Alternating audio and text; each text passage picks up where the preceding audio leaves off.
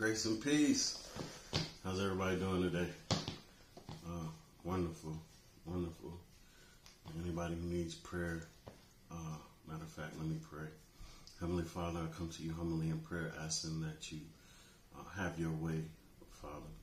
Let your will be done in our lives. If there's anyone out there that needs prayer at this moment, Lord, I pray for them. Whatever their need is, that you might provide it. We know you are the God of provision. In Jesus' name I pray. Amen. All right, so another story. This was most of my stories are from years ago. Haven't had any recent dreams, but I'm overdue to tell these stories, so I'm telling these stories. A while back, I had a vision of hell, actually of me going to hell. And it happened because, well, first of all, I asked to see hell.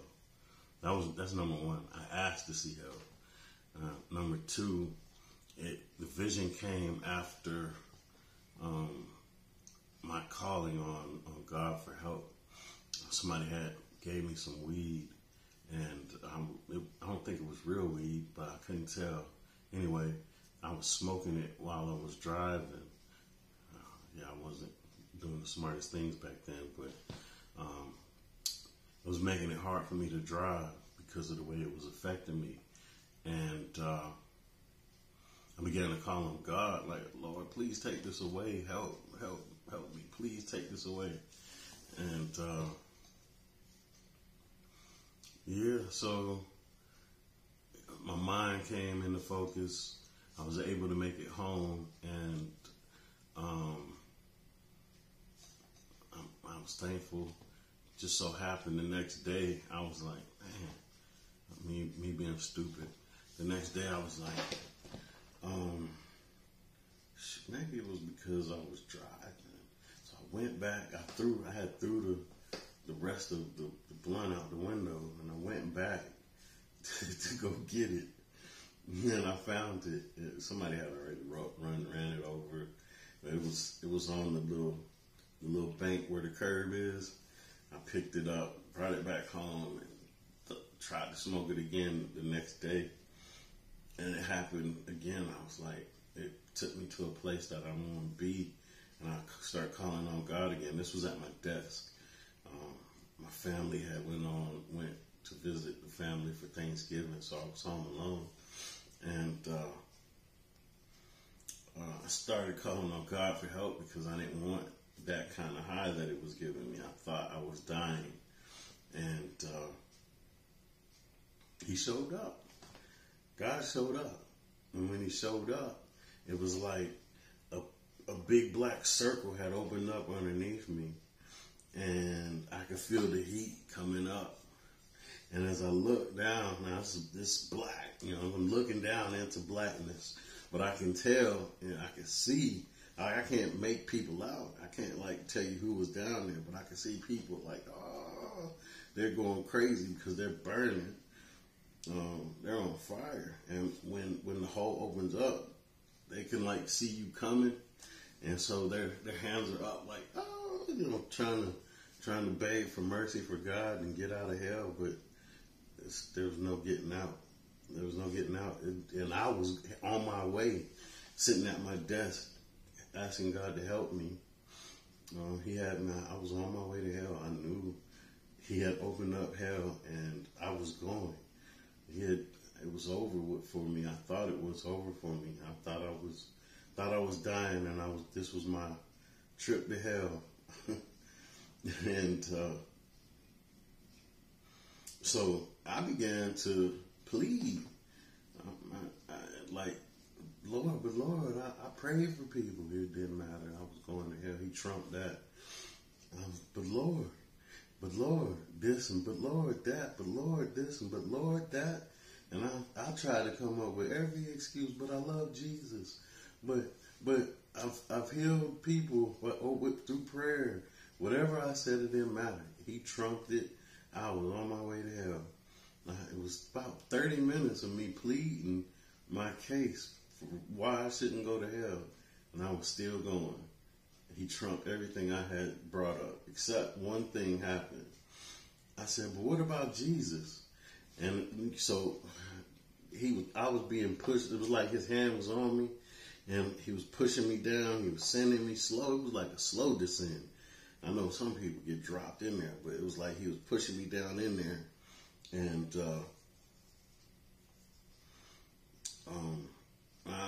while I'm pleading my case while he's pushing me down into hell.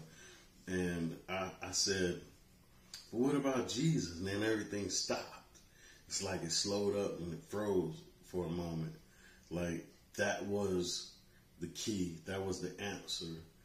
But, you know, at this point I was already on one thing to the next, to the next, to the next, to the next, trying to plead my case as to why I shouldn't go to hell.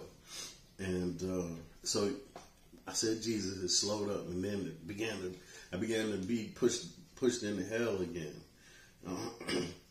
And so after that, I realized, well, shoot, my heart broke.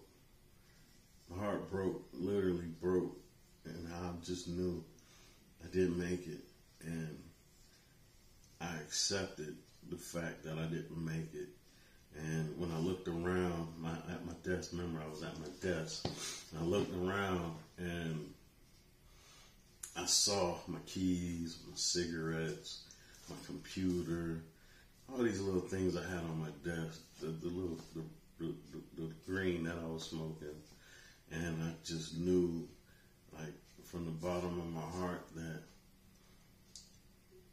most of the reason why I was going to hell was because of all the dumb, stupid stuff that I did at my desk. All these, that's how I perceived it anyway, because I wanted to kind of clean my mess up so that whoever found me wouldn't see my mess, wouldn't see my stuff, the weed, you know, stuff like that. And but I couldn't clean it up for some reason. It was happening so fast. Anyway, so finally I got in my bed and I laid on my back and I crossed my arms like this, and I was like, okay, this is how they'll find me. I thought I was dying, and I was on my way to hell. This was like happening in real life for me. And so I'm laying across the bed like this, and I began to relax. I'm on fire, the fire. By this time, now when it first opened up, my feet were on fire, and by the time I made it to the bed, the fire was all the way up to my knees, like not literally on fire, but the heat from being pushed down into hell was so extreme. The closer I got to hell, the higher the heat was coming up my leg, and so I'm in the bed like this, I'm on fire, and I just relax and let it go. I just say, I'm sorry. I understand I didn't make it. And as soon as I kind of like gave up, the scene flipped. It was like, it flipped. And what I saw, I didn't see hell no more, but what I saw was like the regular world. People walking down the street, minding their business. Beautiful day. And what I realized was, wow, people don't know hell is real. And they're walking around about their day like they're not going to go to hell. But the reality is, if you don't have Jesus, He's not your Savior, the King. If you don't reverence God, your sins will send you to hell. And even some church folk, some people that think they got it and believe they got it, some of them folk are on their way. They're going to go to hell too. But the worst is people that don't know that they're headed to hell. Like when the scene flips and I seen people walking I could perceive that these people don't know hell is real, and they don't believe in Jesus. They don't worship Jesus. And because of that, remember, I spent about 30 minutes pleading my case. I said everything I could say to try to get out of going to hell. And he trumped everything that I said. One thing that slowed me down from going to hell was when I said the name Jesus. Everything came to a pause. So I'm just testifying of my vision of hell. The one thing that slowed it up was when I mentioned Jesus, and that even though you think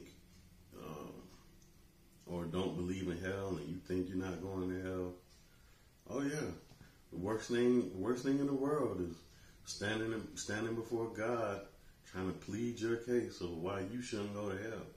It's not going to work. It's going to be too late. So turn your life around. Share the gospel. Get in his good graces now before it's too late. All right. Thomas Ward, grace and peace.